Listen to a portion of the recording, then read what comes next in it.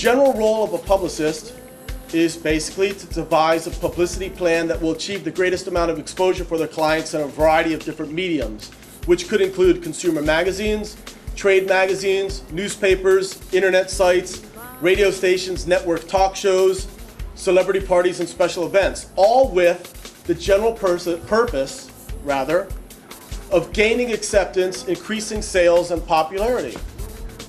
However, what most new artists fail to understand is that publicists actually cost money. And they can cost anywhere from $500 to maybe sometimes $3,000 and much more a month.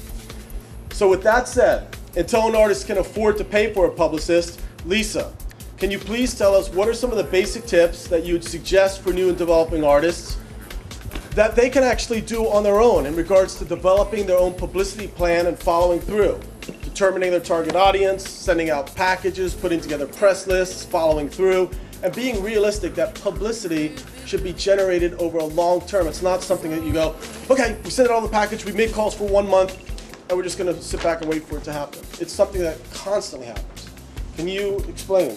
As an up-and-coming developing artist, PR is a constant, ongoing process. The best thing to know is your local market.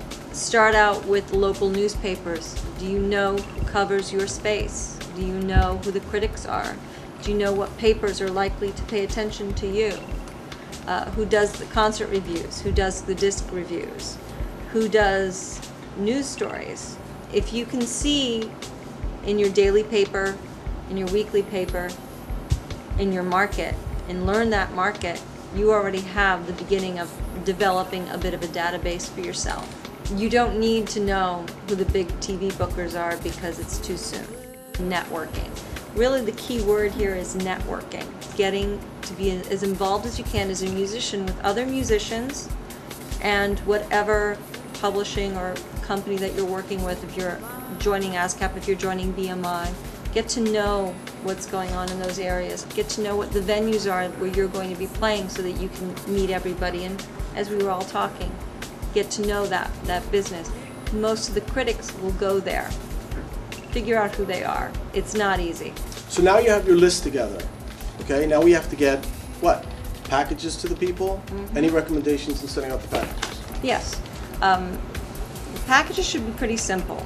You got your disc, you've got a press release, if you can write one, or at least some sort of letter stating who you are, what you're doing, a background on yourself.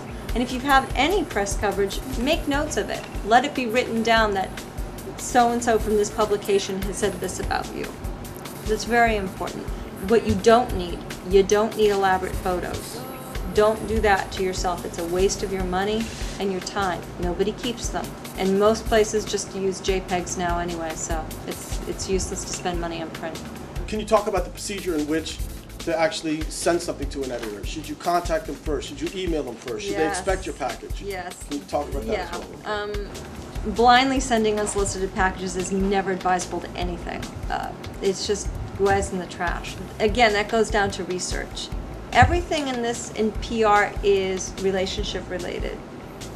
So, as Mike said, he likes to be friends with the people he works with. Well, in a small way, you need to befriend the people that you're pitching. There's nothing worse than being greeted by somebody who desperately wants from you but has no clue who you are. So, get a sense of what's out there and do an outreach. If you've read stories that they've written, always a big flag. Read a story that somebody's written that sounds like a style that you've done. And just follow up, hey, loved your piece on such and such, is awesome. I'm playing a show, or I'm doing this. Would you mind if I sent you my materials or my information? Would it be all right if I include you in my mailing list?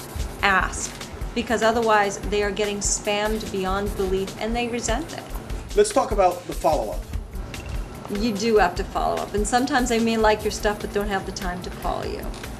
Don't harass them, don't call them every day. Drop them an email, leave them a voicemail message, but do make the effort to follow up. It may take them 3 or 4 times to hear from you before they respond. If they don't respond after 6 calls, stop calling them. That is their answer. It is no. Okay, great. So Bobby wants to make sure you've got it down. Key points in review. The best way to find an attorney is through personal referrals. Ask other bands and industry pros you trust. Management must always begin with the artist first.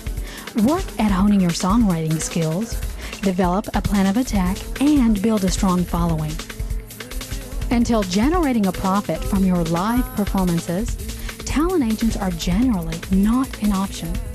Build your hometown following by booking yourself, promoting creatively, and playing alternative venues. Hiring a publicist can be expensive, but by starting out with your local paper, networking, and following up, there's a great deal you can do on your own.